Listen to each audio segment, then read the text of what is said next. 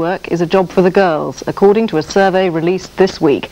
And the girls say they still don't fancy the traditional male jobs like building, carpentry or motor repairs. But is it all true? Fred asked young pupils at Queen's Park Primary School in Brighton in this week's Child's Eye.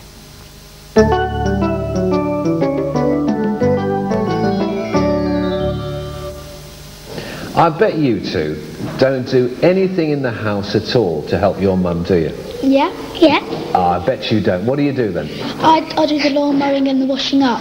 Do you really? Yeah. What about you, Cole? I don't. What do you do then? Anything at all?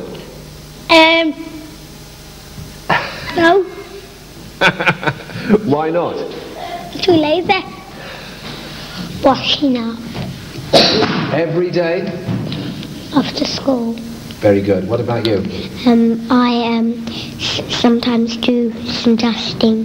When you two leave school, wouldn't it be nice to be a builder or work in a garage or make things with wood? What do you think? Make things with wood. Oh, you'd like to be a carpenter? Would you? What about you, darling? Carpenter as well. When you two leave school, would you like a nice job, say, I don't know, with babies or working in a dress shop? No.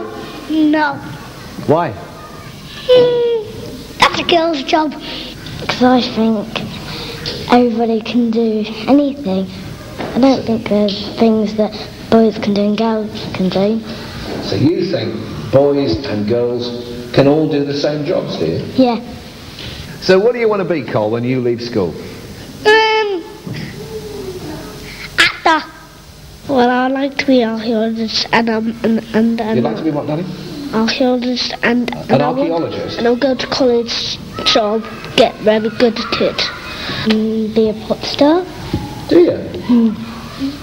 Can you sing? Yeah. I like to be a nurse.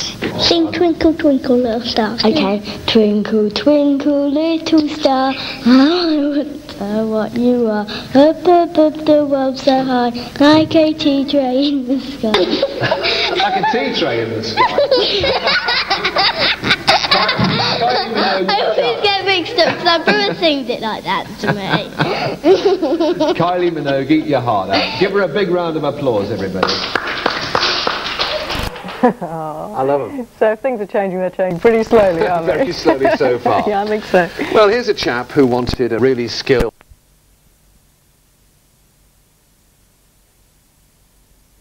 And now...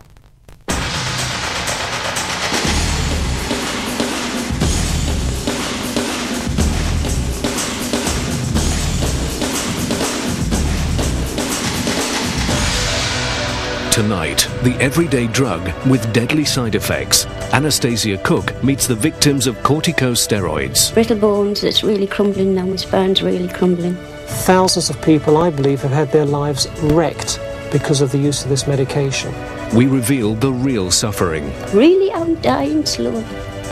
Also tonight, what makes you peckish is quick on its feet and tastes great with chips. Answer, ostrich meat. That's delicious.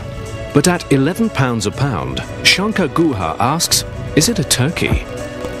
And 3 million people suffer noisy neighbours. 17 have died from them. We investigate. What do we all crave for in life but silence? Ahead on Here and Now with your reporters, Tom Mangold, Linda Bryans, Shankar Guha, Marky